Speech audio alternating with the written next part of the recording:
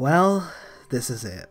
Flash player support has officially ended, and it's gonna stop working in browsers tomorrow. It's over. This ticking clock has been looming over my head since I started, and what do I have to show for it? In these 2 years, I've only covered 13 out of the hundreds of games that I have memories with or that I think are notable enough. I'd say we have to speed it up.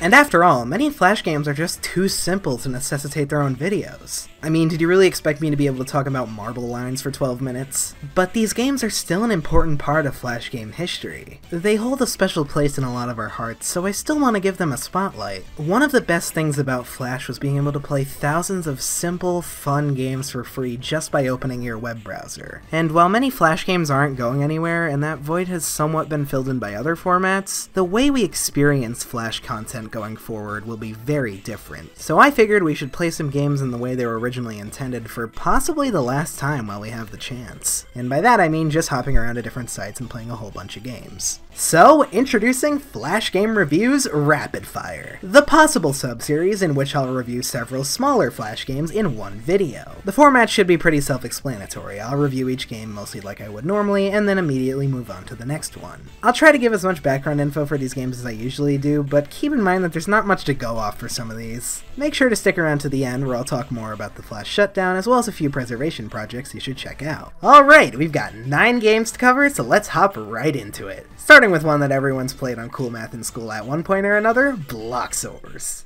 This game was created by Damien Clark and originally released on June 21st, 2007. There's a more recent HTML5 version on Miniclip with several new features, but I'll be sticking with the classic Flash version due to reasonably reasonable reasons. Bloxorz is a block-rolling puzzle game where you have to maneuver this rectangular box through each level and have it fall through the square hole to win. The controls are super simple, all you do is use the arrow keys to move around. There are 33 levels, each of which of course progressing in difficulty. There isn't a save feature, but there is a password for each level if you want to pick up where you left off. Many levels contain switches, which activate bridges required to progress. The circular ones can be activated in any way, but the X-shaped ones require more pressure and can only be triggered if your block is standing upright. There's also these orange tiles, which are fragile and will fall if you stand your box up vertically on them. The most interesting element are these teleporters that split your block into 2 cubes. These can be controlled individually by switching between them with the spacebar, and can be joined back together by placing them next to each other. With all these elements mixed together, this game really requires you to use your brain, which of course means that I'm completely terrible at it. Even just moving around requires a lot of thought due to the shape of your block, but it's pretty satisfying once you figure out how to solve each level. As for the presentation, the 3D visuals look pretty alright for a Flash game. The ambient music gives the game a strangely eerie atmosphere, which was an interesting choice, but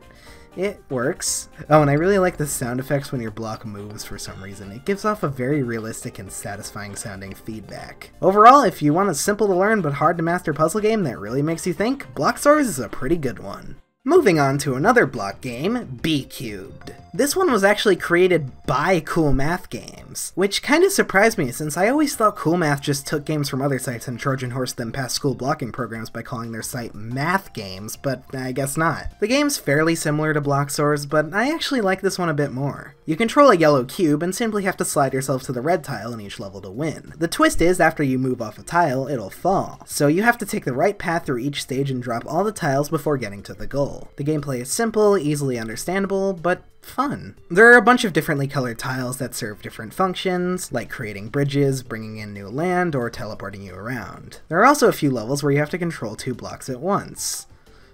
Seems familiar. Again, the game doesn't save, but there are passwords or access codes for each of the 30 stages. The atmosphere and music is just standard outer spacey stuff, and the graphics, well, they do the job for the type of game this is, I guess. So yeah, there's really not much to say about B-Cubed. It's just a pretty fun little game. Next up, the world's hardest game? Really? I'm sure I can handle this.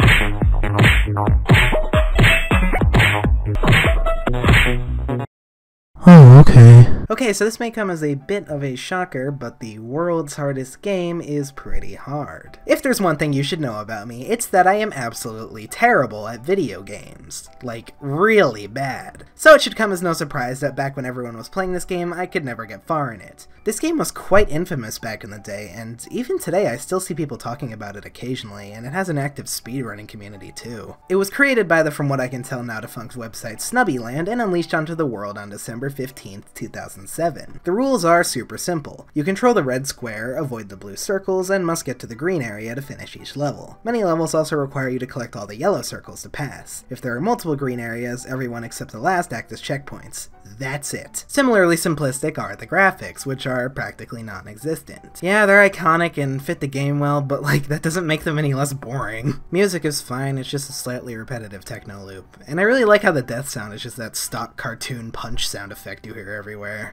So about the difficulty. Yeah, it's tough. It starts out fine, but then the enemies, I guess, start moving faster and in more unpredictable patterns. The coins are in harder to reach areas, and the whole time the game keeps taunting you with these messages that show up before each level. The thing is, I wouldn't exactly describe the challenge as unfair. It's just really, really hard. So I'll at least commend them for not relying on completely garbage design. And in case this wasn't obvious enough, no, I didn't beat it. If I couldn't beat Super Mario Flash, what makes you think I could beat the world's hardest game? With enough practice, you definitely could do it, but I just don't have the time or patience for that. As is standard for these sorts of purposefully hard games, it keeps track of your deaths, with this number acting as your score. If you somehow do make it through all 30 levels, you can submit your score, but don't do that on the original Flash version because the website is dead and will redirect to some sketchy sites. 1 year after the original, in 2008, we got the world's hardest game 2. Wait, doesn't the existence of a sequel imply that the original wasn't actually the world's hardest game? Whatever, it exists. In fact, 4 of them do. This is basically the same thing again, but with more levels and a few minor changes. The coins are animated now, whoop-de-doo. This time around, many levels task you with collecting keys to open doors. World's Hardest Game 3 makes you go through a maze just to navigate the menu, and honestly, that's pretty funny. I'll give them credit for that one. Here they tried to give the player character personality by adding speech bubble dialogue, but this is literally just a red square. It doesn't work. The 4th game took this even further by adding voice acting. You just made the biggest mistake of your life. Yeah, I'd say that's my cue to move on. I really don't like games that are difficult just for the sake of being difficult. And the world's hardest game is the very definition of that. It has absolutely nothing interesting going on besides it being hard. I get that that's the point, but it's just not really my thing. I know these games are seen by many as classic Flash games, but personally, I'm not a fan. And I already know someone's gonna comment, "Well, Sean, you just don't like these games because you're bad at them." And you know what? You're probably right. So let's say you just finished playing World's Hardest Game, and now you're filled with primal gamer rage and really need something to take your anger out on.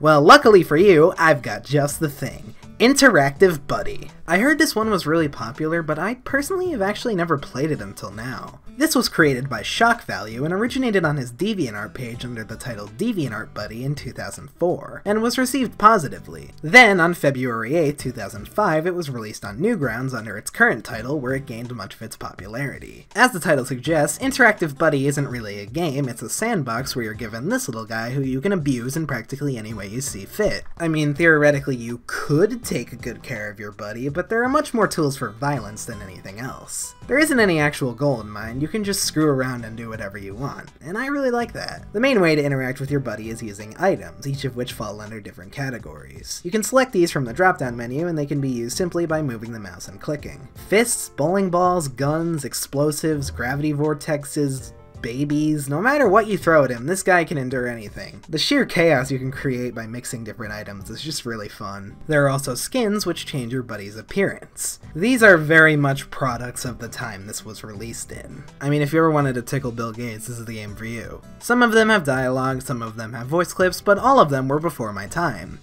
Except the Teletubby. That one makes sense. There are also these modes that adjust certain game elements, like low gravity, earthquake, dynamic camera, and of course blood. By interacting with your buddy, you'll earn money, which can be used to buy more items, skins, and modes. There's also this mood display that shows your buddy's current mood, but from what I can tell, it doesn't really have an effect on anything. It doesn't matter if the interaction is positive or negative, you'll gain money no matter what. The physics engine and Buddy's AI are honestly pretty impressive for a Flash thing from its time. Due to this, the graphics were kept very simple to reduce lag, but you can still adjust the quality in the settings. There's also Interactive Buddy 2, which has a much more in-depth physics engine, but this game seems to be more aimed at people who want to make complex creations with all the tools available, which is perfectly fine, but personally I prefer the simple slapstick fun of the first game. And that pretty much sums it up. It's simple, addictive, violent, and fun. Yeah, honestly, I got a lot more enjoyment out of Interactive Buddy than I expected to, especially as someone who didn't grow up with it. It's a really entertaining little distraction for a while. Next in line is 60 Seconds Burger Run. Created by GameShot, this is a platformer where you control this quite rotund individual and have to run and jump through dangerous obstacles to get to your favorite burger restaurant before it closes in 60 seconds. It's a pretty standard platformer, but you can break through brick blocks by jumping on them because fat. You have to reach the bus stop at the end of each area to be transported to the next. If you fall off or touch spikes, you'll restart at the area you were on, but at that point you probably won't have enough time to make it. Yep, as the title blatantly implies, there is a 60-second time limit, so you only have a minute to win it. Yeah, this is kinda one of those games that's hard for the sake of being hard, but honestly, I think this game is an example of that genre done right. Instead of being about unfair design, Burger Run is all about memorization and finding the fastest route to take within the time limit. It's actually really satisfying to learn the layout and get better at the game, and once you do, you'll be able to beat it pretty consistently. The time limit is quite daunting at first, but once you get better, it's almost a non-issue.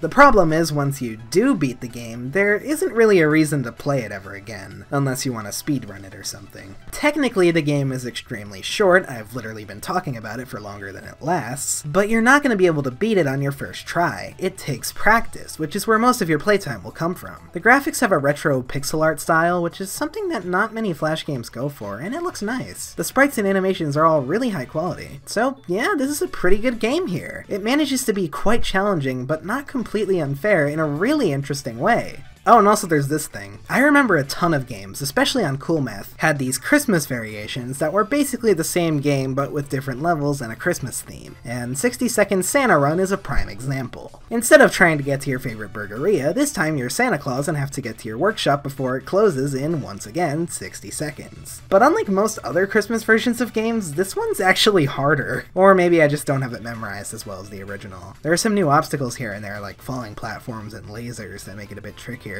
If you like Burger Run, this is just more of it but with a Christmassy theme, and that's fine by me.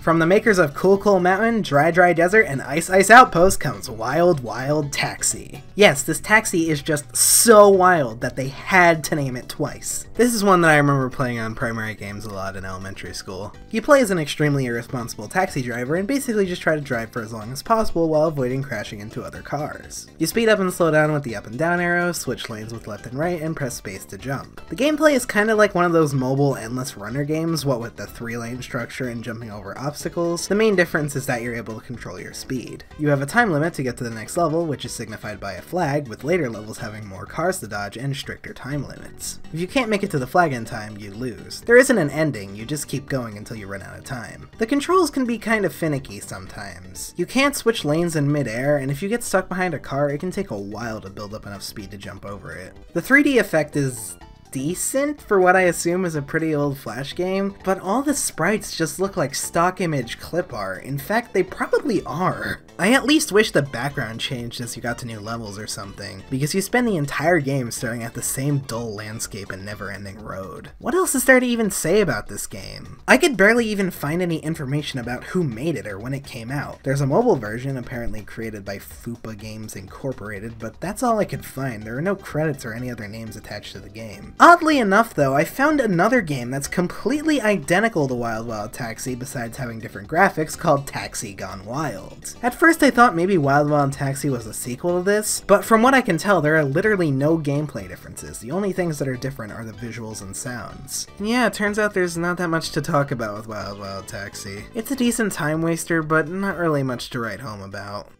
Here's another member of the elusive Primary Games top 10 list squad, Monkey Go Happy. In fact, when I'm writing this, it's at number 1, with Dune Buggy right behind it in second, which is the highest I've seen it in a while. Come on, man, it's so close! Oh, by the way, Primary Games was able to make Dune Buggy work without Flash, so it'll always still be playable in browsers, which is great. What was I talking about again? Oh yeah, some monkey game or something. Released in 2008 by Pencil Kids, Monkey Go Happy is a puzzle game in which you have to figure out how to make this monkey go happy by doing something different in each level. You'll have to win a claw machine, go bowling, decorate a Christmas tree, light a firework, murder some ducks, you know, normal monkey business. I'll say one thing this game definitely excels at is variety. None of its puzzles really feel the same. In each one, you're given a screen with a monkey who is certainly not going happy, and you need to fix that by clicking on a bunch of stuff until you figure it out. All of them are pretty easy. Honestly, the only level that was actually hard is this maze you have to navigate with your mouse pointer where you can't touch the walls, but you can literally just right-click to cheat it. I'm not the biggest fan of the game's art style. It's got that sort of generic, cheap kids game style, you know what I'm talking about. The game also challenges you to try to clear it in the minimum number of clicks, which is a nice optional challenge for a game like this. At the end, the game gives you a rank based on how few times you clicked, as well as your time, ranging from sad ape to crazy cool chimp. The game is really short, there are only 15 levels, you could beat it in like 5 minutes if you know what you're doing. But you're in luck if you want more Monkey Go Happy, because there are a ton of sequels, which are basically just the same idea again, but with new puzzles. It's actually bizarrely hard to tell how many games there even are in this series. There is literally no concrete answer to the question, how many Monkey Go Happy games are there? But I counted all the ones I could find, and there are at least 60. No, I am not exaggerating whatsoever. I am dead serious. Over 60 games. May I ask why? Where are these coming from? Who wanted this many? Who knows, maybe I'll return to the series if people really want me to, but to me all these games just kind of feel the same. They're not bad, they're just kind of there. Although there is actually a compilation of the first 5 games on Steam that is completely free and has no ads and no microtransactions, which is just like, what? That's completely unheard of. Although you can kinda see why. This is literally just running on an offline Flash player. Being able to open the Steam overlay while in a Flash player is so bizarre and I love it. The games have a wider aspect ratio, you can choose from different monkeys and different hats. It's honestly an alright package. So I guess I'd recommend playing this one. Any more Monkey Go Happy than this is just a bit excessive.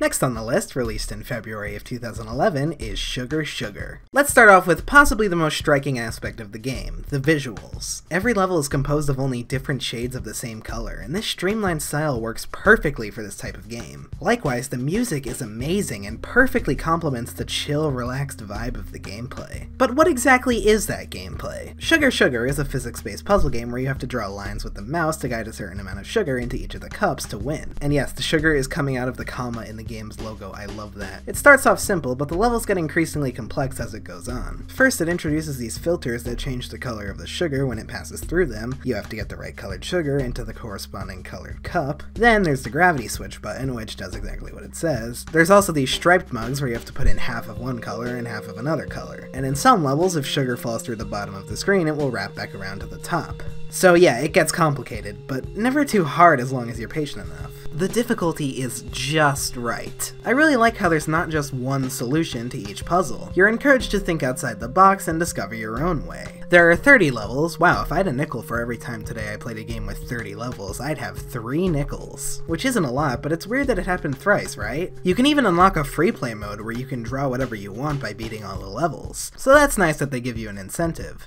The gameplay can definitely be slow at times, but honestly I feel like that's kind of the point. It helps contribute to the relaxing vibe, and just watching the sugar fall is honestly kind of fascinating. The physics engine is really good. One kind of silly problem though is that there's no pause button. You can reset the level or quit, but not pause. And just like the other line drawing game I've covered, there's no eraser tool, but in this case I feel like having it would probably make the game way too easy. And the main reason the lack of an eraser sucked in Snowline was because of the undo button, which Sugar Sugar doesn't have. Also, the lack of an eraser here is very obviously intentional since there actually is one in free play mode. Sugar Sugar 2 and Sugar Sugar the Christmas Special continue the same formula, although 2 does have a new feature, these portals that let you teleport sugar. The levels in these are built around more defined objects and silhouettes, which makes them stand out more while still retaining the art style of the original game. Sugar Sugar 3 has more detailed graphics, and honestly I'm not really a fan of them. I think the streamlined, clean aesthetic was part of the appeal of the first two games. Not sure how to feel about Mr. Photorealistic Spoons over here, but at the end of the day, it's still Sugar Sugar, so it's still fun. This series was created by Bart Bont, an indie developer who's made a ton of puzzle games similar to this on both web and mobile platforms. And they're all just as creative and unique. This guy really deserves more respect. And just recently, he released a collection of a bunch of his Flash games on Steam as the Bart Bont Collection. This features a total of 28 games, including the Sugar Sugar series as well as the Factory Ball series, which you may also remember. This is honestly a really solid collection. I'd highly recommend it if you're looking for some simple, fun, and chill puzzle games, especially at only $10. For 28 games, that's 35 cents per game. This is a great way to preserve these games officially, and I'm hoping even more developers do stuff like this in the future. But anyway, that's Sugar Sugar. And as long as you have the patience for it, it's a thoroughly enjoyable and relaxing experience, and just a great game in general. Well, we made it, the last game for today, and it's definitely one of my favorites. Created by Silent Games and originally released on May 28th, 2011, it's Ninja Painter. Your objective is to paint all the walls in each level the right color, then get to the door to finish. You have to pick up the right color paint, then pass the walls with an X marked in that color to paint them. By using either the arrow keys or just clicking in the direction you want to go, you'll jump and keep going until you hit a wall. If you hit a slope, you'll bounce in the direction it's pointing. There are also ladders which you can use to stop and climb where there are no walls. Also, there are 3 optional stars to collect in each level if you want to get 100%. That's kinda it. The game is really simple, but it creates a very fun and satisfying gameplay loop. There are 30 levels, hey we're up to 4 nickels now, split between 3 different areas, Village, Town, and Megapolis. The first 2 worlds are pretty easy, but the last one can get kinda puzzling. You really have to think before you leap so you don't end up flying out of a window. The presentation is really nice. The combination of the 3D looking ninja with the nicely drawn tiles and backgrounds is just really appealing to me for whatever reason. And the music is surprisingly pretty great. I mean, some of the instruments used kind of sound like Sonic 4, but like, for a Flash game like this, it's really good. There are even achievements. I mean, they're all really easy to get. You get all of them just by playing through the game normally and collecting all the stars, but hey, they're cool to have, I guess. And that's about it for the original Ninja Painter. I definitely recommend it. It's a lot of fun as a thing you can just blaze through in under an hour. It's short, but manages to be enjoyable the whole way through. There's also the exclusive Ninja Painter Cool Math Edition, which is the exact same game but with different levels. Not much to say here. Ninja Painter 2, on the other hand, is actually a pretty great sequel. It introduces some neat new mechanics like doors you need to pick up keys to open and switches that make blocks appear and disappear. You also have the choice of 2 playable characters now, with a new female ninja. They also made this sort of spin-off thing called Ninja Miner, where instead of painting, you're mining. The main difference is that the levels are larger than one screen now. It's okay. There's also an official reskin of Ninja Miner that makes it look like Minecraft, which is, what? This has gotta be infringing on some sort of copyright, right? And again, this is official. It's on Silent Games' website. Alrighty then. And that's all the games for today. Before moving on, just for the heck of it, let's briefly rank them all from my least favorite to my favorite. Keep in mind that I don't actually think any of these games are exactly bad, I just like some more than others. At number 9, we have Wild Wild Taxi, then World's Hardest Game, Monkey Go Happy, Bloxorz, B Cubed, Interactive Buddy, 60 Seconds Burger Run, then Ninja Painter, and finally Sugar Sugar. Yeah, I know I went on about how I don't really like World's Hardest Game, but honestly, it's just more interesting than Wild Wild Taxi. This list is bound to change since I'm the most indecisive person on the planet, but for now I'm going with this. I gotta say, it was really fun revisiting all these games that I have fond memories of playing as a kid. And Interactive Buddy. Hopefully you remembered some of these games too and felt just a little nostalgic. And hopefully the pain of trying to come up with interesting things to say about 9 different games in one video was worth it.